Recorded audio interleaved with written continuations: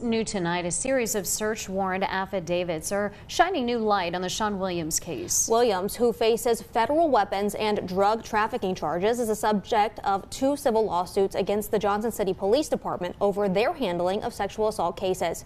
These search warrants affidavits, filed between May the 31st and July the 19th, describe evidence of dozens of alleged sexual assaults committed by Williams, found on hard drives after he was arrested on drug trafficking charges in North Carolina back in April.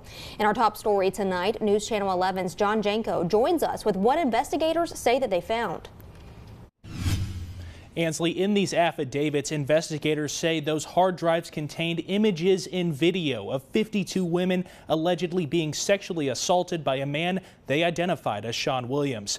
They say those drives also contained thousands of images of child pornography, including 2 series of images of a male investigators say is Williams sexually assaulting children as young as a year old.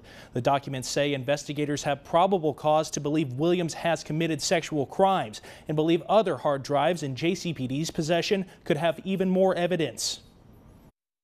Newly revealed documents suggest investigators have probable cause to believe Sean Williams allegedly committed aggravated rape of a child, sexual exploitation of a minor, and unlawful photography in violation of privacy. Evidence to support those potential charges came after Williams' arrest on drug trafficking charges by Western Carolina University Police in April. At least 4 of those alleged recorded assaults were against women who later filed police reports with Johnson City Police. They occurred between November 2019 and November 2020. According to an affidavit filed May 31st by 1st Judicial District Investigator Mike Little, Western Carolina University Police found several digital storage devices in Williams' car, which contained videos and photos of 52 women allegedly being sexually assaulted by Williams at his downtown Johnson City apartment. The affidavit says the assaults occurred while the women were unconscious. Investigators say they can identify Williams by his tattoos and face in the video. Among the files were over 5,000 images of child pornography, including 2 instances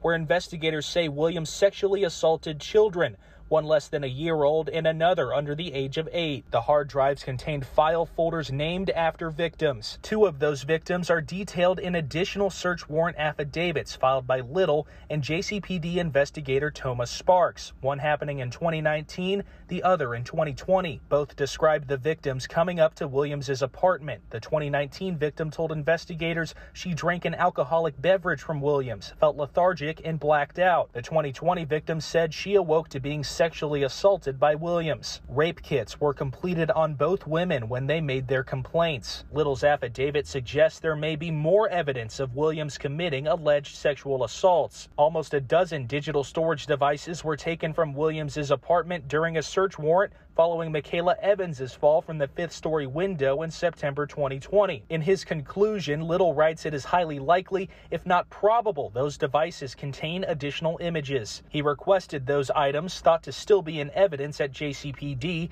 in his successful search warrant request. They had remained with the department since the original September 2020 search warrant. Sparks and Little's other search warrants requested an oral swab of Williams to test for possible DNA matches found in the rape kits from the 2019 and 2020 victims.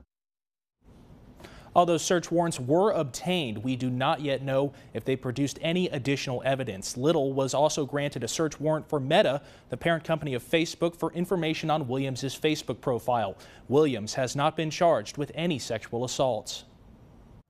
John, thanks. We reached out to the district attorney's office about that search warrant and those affidavits. The DA tells us that due to the investigation being active, he cannot comment right now. You can read more about these affidavits and check out our previous reporting on the Sean Williams case on our website, WJHL.com.